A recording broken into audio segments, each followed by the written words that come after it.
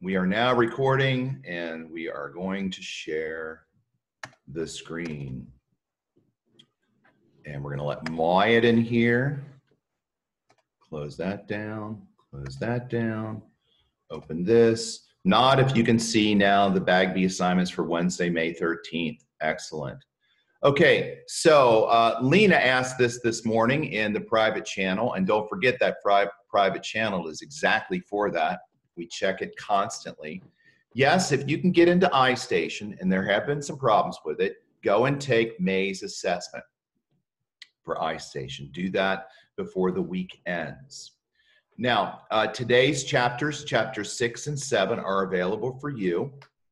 We have 6 questions, and some of these questions just require a one-word answer. So you could just write a one-word answer for some of these. What does the Little Prince love to watch? Why does the Little Prince think he could watch a sunset anytime? What is the Little Prince feeling much of the time? Yeah, the Little Prince also is very precious.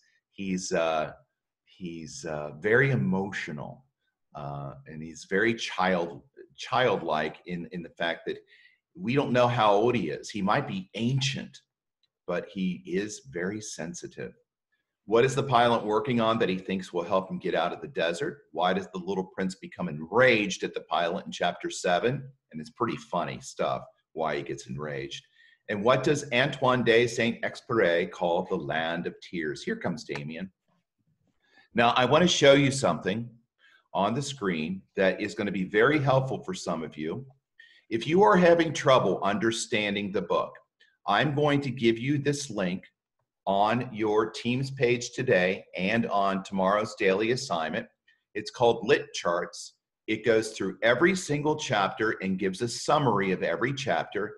And then it talks about the themes of the book, the characterizations, what the different things mean.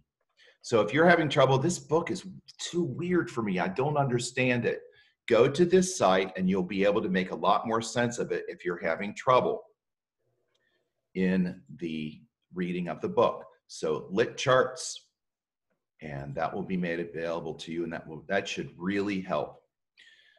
Moving down. Okay, so Mr. B, share the little, yeah, I did that, the summary page, good. If you haven't checked out the California Gold Rush thing yet, please click on that, it's pretty cool. You know how much I love history, and it will show you just why the California Gold Rush was so important, not just for the gold, but for what it did to the country and convincing people that they go all the way across the country. And we'll talk a little bit more about that at the end. If somebody has something to share, poetry from last week, your narrative writing, or anything from the books that you're reading right now, you will have a chance to share that today. So be ready with that share. If you want to share some of your narrative story and some of your poetry, or about something about the books that you're reading on your own, please feel free to do that. Again, these words right here were developed by educators that collected these 75 words and said, yes, they should know a lot more than these 75 words, but these words are really important to make sure that they have down pat both for spelling and vocabulary. That's why you're using them in sentences. So using the punctuation marks. So you've got your punctuation jungle that you can use, and then you can use the punctuation marks. Here's an example. My dad, and here's parentheses, my dad, when I was young, said, a described detail helps me understand something.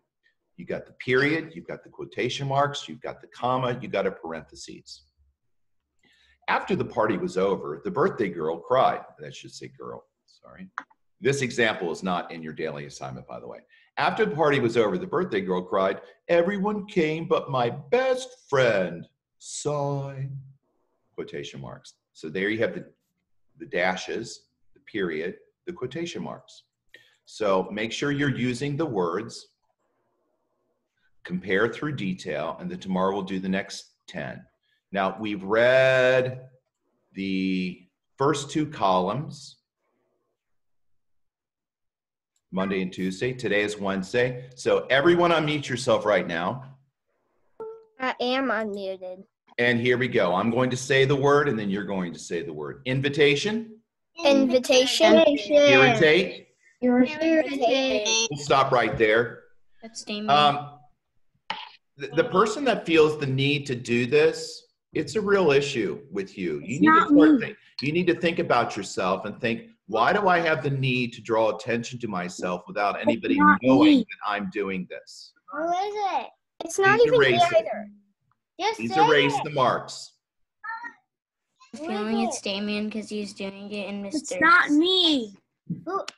Okay, thank you. Irritate. Irritate. That's ironic that irritate came up, isn't it? Yeah. Yeah. Very Marine. Mend. Multiply. Nervous. Occur. Opposite. Passage. Patient. Peer. That means people that are your age, your peers. Persuade. Pleasant. Frank. Again, another ironic word based upon the, what just happened. Predict. Purpose. Recognize. Region. And repair. Now, again, some of you might be thinking, but I know these words. Well, that would be a great big thumbs up. But these were just something that I found that was a really nice example of a set of words that you need to know the spelling, the meaning, but more importantly, how to use them in a sentence. Moving on. Your independent reading, 20 minutes a day. And again, when we get to the share point, you'll be able to share something about your book if you have something. This is the same also, 6 grades of trait writing. No, it's 6 traits of great writing, Mr. Bagby. And we're going to have something in addition to this, but these will never go away in your school studies, in your writing. Because as you move through all your grade levels, you're always going to be doing reading and writing, whether you're in math, science, history, or whatever class, or reading and writing classes, you're going to have to be able to write with good traits, good ideas, solid organization, good word choice. It sounds like you have good grammar in it and punctuation, and your sentences flow nicely. Now, in addition to that, we have keys to effective writing that was developed by an author. You have a frustrated boy there, a frustrated girl here that is like, oh no, I got to write. I can't stand it. What do I write? What do I do? Well, here are some keys to effective writing. And I've said this forever. And in fact, I know I've said it to you. If you want to be a good writer, you have to be a good reader. You cannot be a good reader, a good writer, if you don't read. It's kind of like, I want to be a good car mechanic. So you never look at car parts. You never study them. You never find out about them. That doesn't make any sense, does it? I want to be a marine biologist, but you don't give a hoot about fish or mammals of the sea or the oceans, but I want to be a marine biologist. No, you have to be dedicated to reading to become a great writer, because when you read all kinds of material, that pattern, those patterns of good writing become part of your thinking. So you start recognizing good writing because you read it all the time. And when you do that, you essentially become a better writer. So read a lot and read wisely, which means you're not just reading Captain Underpants every day. Okay? You're reading a variety of things, and you're reading things that challenge you. Find your voice and always be you. Now, I'm going to say something opposite to that that might not make any sense. If you want to find out what your voice is, try writing like somebody else. See if you can write like somebody else. See if you can write like somebody, like an author you know. So when you read your writing based upon trying to sound like somebody else, you'll be able to tell that doesn't sound like me. When somebody reads your writing out loud, it should sound like you. It should sound like your voice. It should sound like it's coming from your brain. Mr. Always be yourself. Writing doesn't have to be planned, although organization is great. Sometimes I sit down and an idea will pop into my head, and 30 minutes later, I've written what I feel is a really good poem. I didn't plan it. I didn't organize it. It just was there. So sometimes writing doesn't have to be planned at all. It's just an inspiration. You need to have an ending. Let me give you a good strategy. Here we go again. Stop. Please. You know, I've done my best not actually if I look into this because I can, I really have just tried to trust you guys. But here's the deal. I can find out who's doing that. I just have chosen not to because I just want you to not do it. I don't want to get you in trouble, but please stop doing that. Anyway, here's what authors do. This is a good strategy. You want to write a book, you want to write a story. You come up with the ending first. You think, this is how the story is going to end. So I know how it's going to end. So how am I going to get my characters to that ending? How am I going to put them through all these different types of adventures and events and conflicts and character development and plot and settings and the mood? How will I get them to where I want them to be? That's a very good strategy with any kind of writing is you think how I want it to end. So that's a good step. We all should know what frenemy means. It's a combination of two words, friend and enemy, your frenemy. Nobody likes to be told that they made a mistake. Nobody likes to be told that their writing has errors in it. But it's your best friend because it makes your writing more clear when you become a careful editor. And again, one of the best ways of editing your work is to have somebody else read it. So when we get to our share point of writing our narrative, I want some of you to, if you can, share your writing and I'll read it out loud to you and to everybody else. Write a list of ideas if you can't come on. There's nothing that will ever take away the power of brainstorming. Brainstorming means you just sit down, you don't try to think of anything, you just, whatever pops in your head, you start writing it down and you start typing it.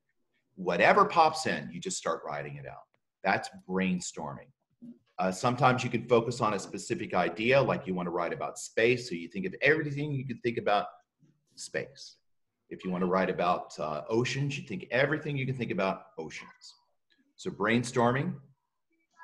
Keep it simple, but not too simple. Don't try to overcomplicate it, but make it not just so simple that we don't really understand and can picture exactly what you're trying to say. Don't be afraid to try something different. Stretch yourself. Try sentence structures that you might not feel comfortable with. And don't be afraid to share your work. All right, so we'll move on. We're coming up to share time, so please be patient if you want to share something. Gifted thinking skills today. Believe me, there are way more triangles in this figure than you think. Way more.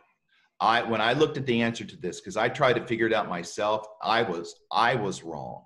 I didn't find them all. So there's way more triangles in here than you think. You'll be surprised. I was. This one, all of these arrows pointing in different directions have a pattern. So if they do have a pattern, you should be able to identify whether this arrow points up, down, left, or right. Or you can say north, south, west, and east, if you were looking at a map. And then a little math one there. There's a pattern to these numbers, 17, 11, 8, 15, 4, 10, 13. What goes there? Don't say it out loud. So 3 gifted thinking skills today. Like I told you in our ancient studies, we're doing a review for the last couple weeks of everything that we've learned about ancient civilizations. So today it's a nice little video for kids about ancient Egypt. What's the coolest thing, just one thing, that you've learned, that we've learned about ancient Egypt to you? What's the coolest thing? Maybe it's the coolest thing to me when I was your age, because I did ancient Egypt in elementary school and loved it, and never lost my love for it. But the coolest thing to me was when you died and they took your heart and they measured it against a feather. And if it was heavier than a feather, you were in trouble. And if it was lighter than a feather, everything was cool. So I thought that was really, it was scary, but it was Really? really cool. Now I want you to look at this quizzes. Oh, geography, the games again. If you keep doing these, I promise you, your knowledge of geography will go up. The term is exponentially. In other words, you'll be amazed at how much you learn. The quizzes today is California Gold Rush. Here's the code. But if you don't see when you go to quizzes, the quiz pop up for you, it means that you need to have another code from me. So let me know and I'll give you another code so that you get re-entered into the system. And then all you have to do is enter your email. On this Family Fun. Now, teachergapdown123@gmail.com. on Family Fun, since the beginning that I've included this, every Family Fun idea has come from this little brain of mine. And I think I've come up with some pretty good ideas for Family Fun. Every single one of them came from here. Because I wanted to think of things that would be different from what you've done in the classroom and something that you could do with your mom and dad, your brothers and sisters, etc. And I just think it's a really cool thing. And today's is really awesome to me. You have to think, close your eyes, act like you're going up into space and look down on your neighborhood and see if you can think in a half-mile radius around my house, is there a Publix? Is there a church? Is there a park? Is there a lake? Is there a baseball field?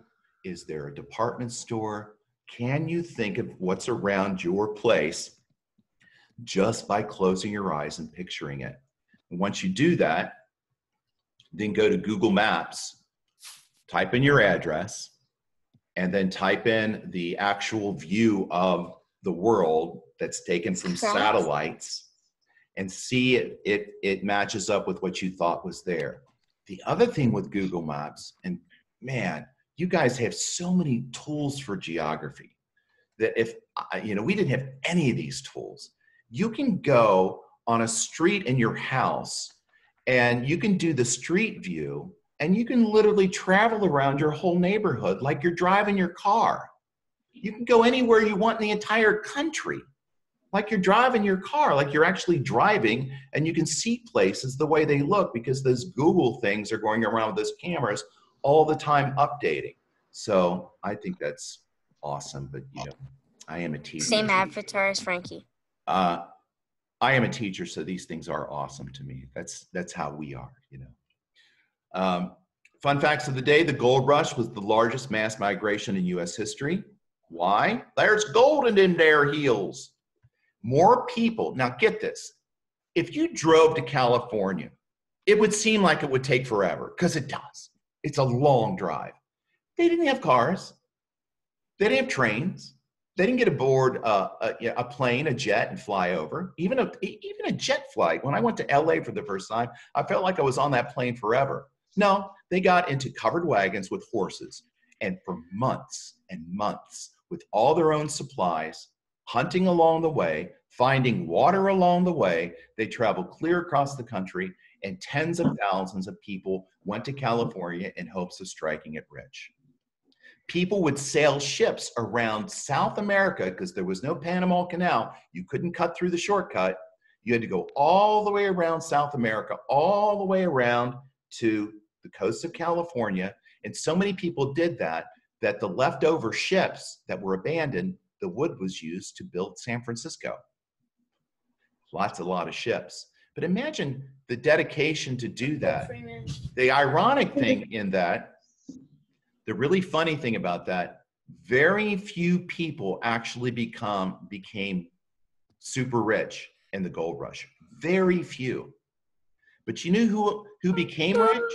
It wasn't the people looking for gold. It's for the people that thought with their brains and thought, I'm going to go to California and I'm going to own a shop and give everyone the supplies they need.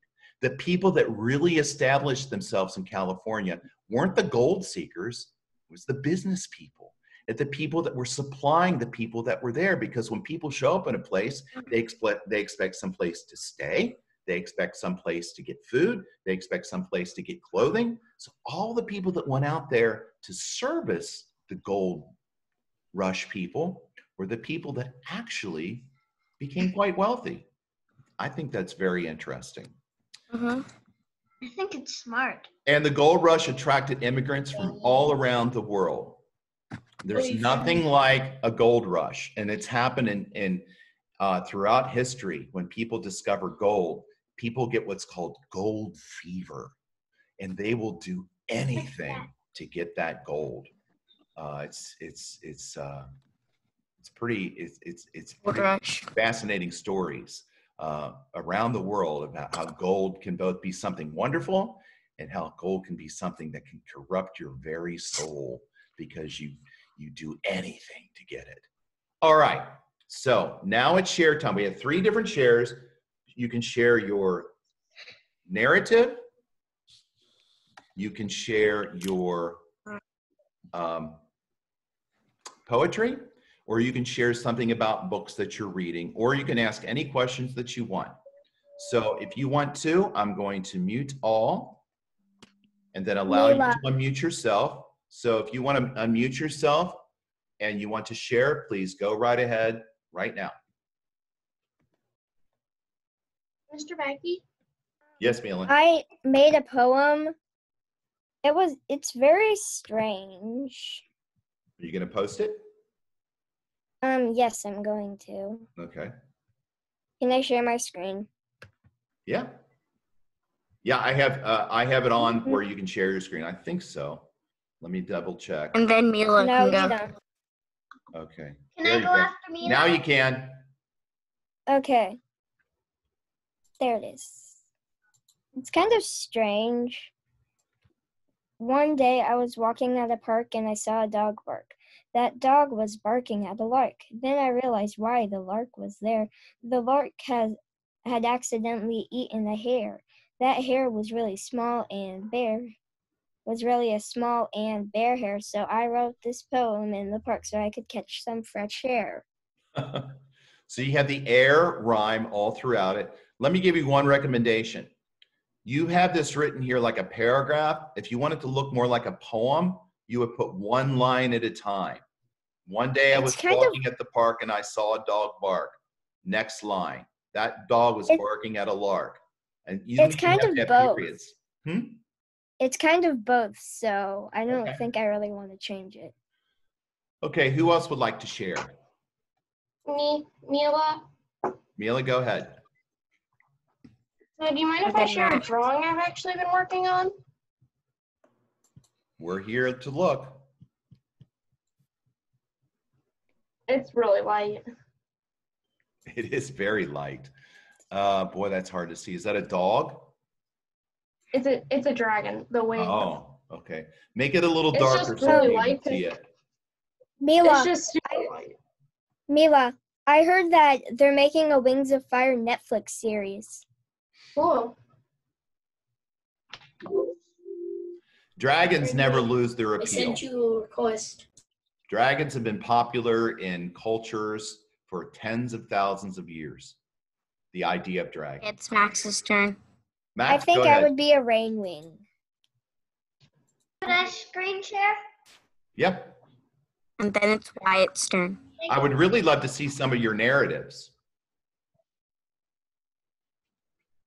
Anybody have a narrative to share? Oh, you want me to share my poetry? Well, I already No, you can share your poetry, but I would really love to see somebody sharing your narratives because we had 3 people in my homeroom share their narratives so far, and they were amazingly great. So right now I'm reading the Odyssey.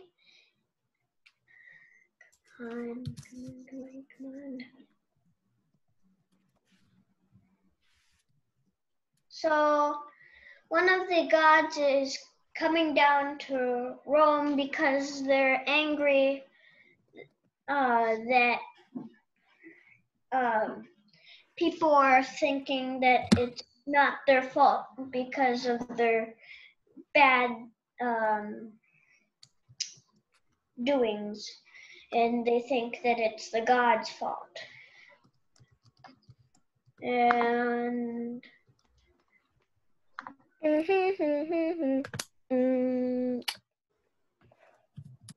So are these elementary versions of these 2? Yes, Okay. they are.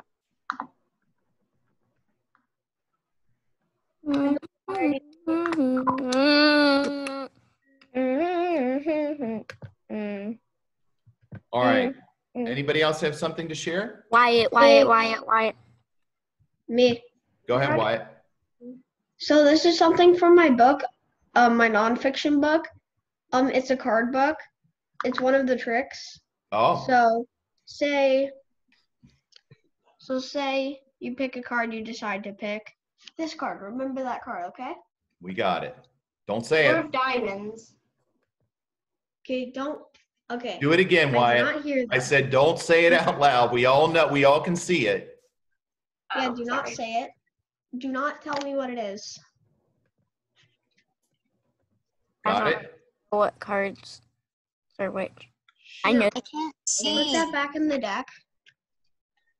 I put that back in the deck. Now, Wait, can I will just start messing the deck up. This.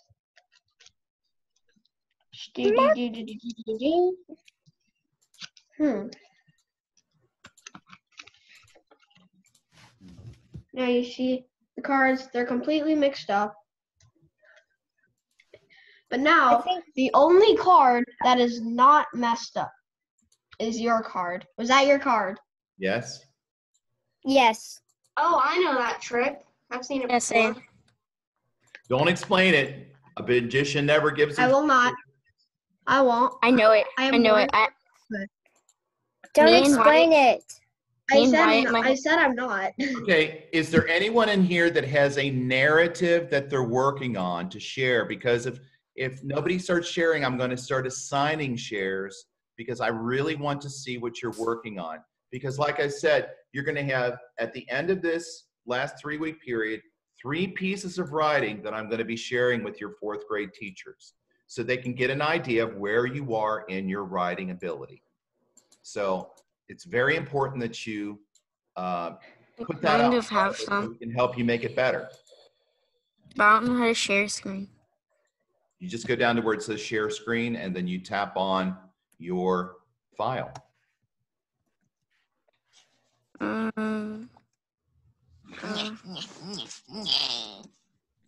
Is it? No. Maybe I need to open it first.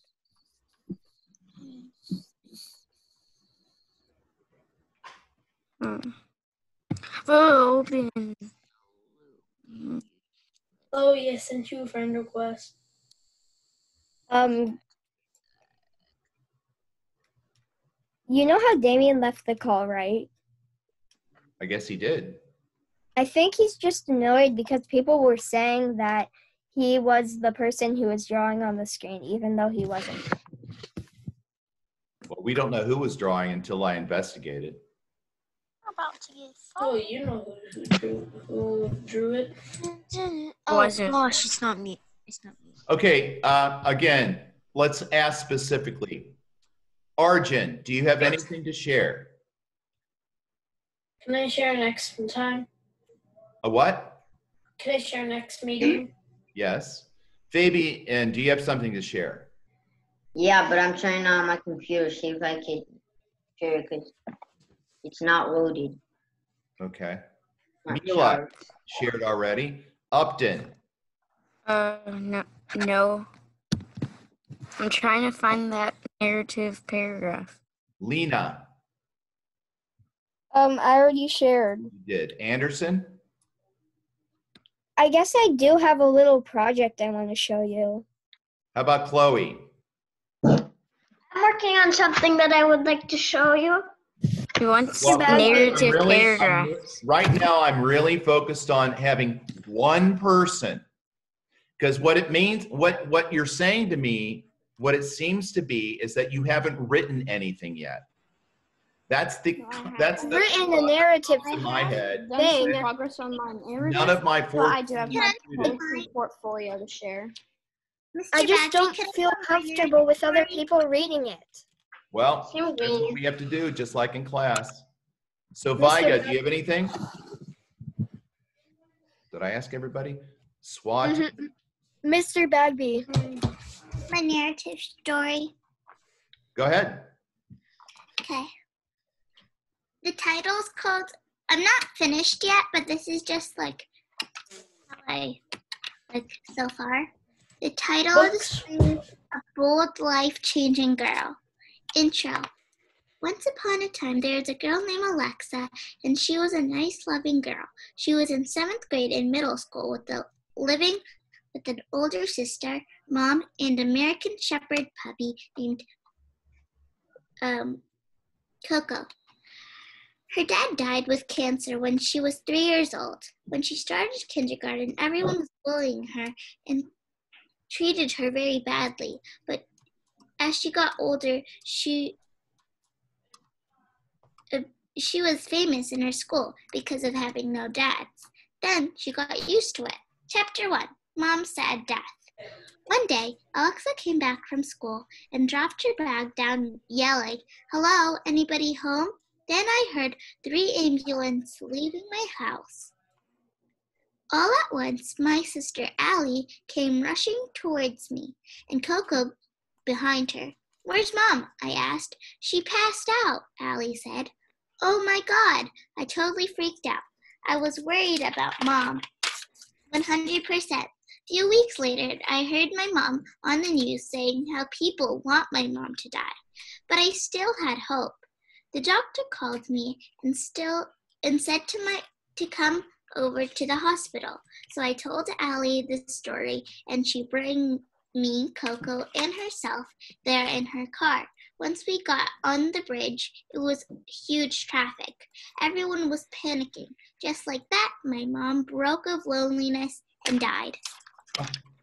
Oh, that's heartbreaking. Any comments? Watch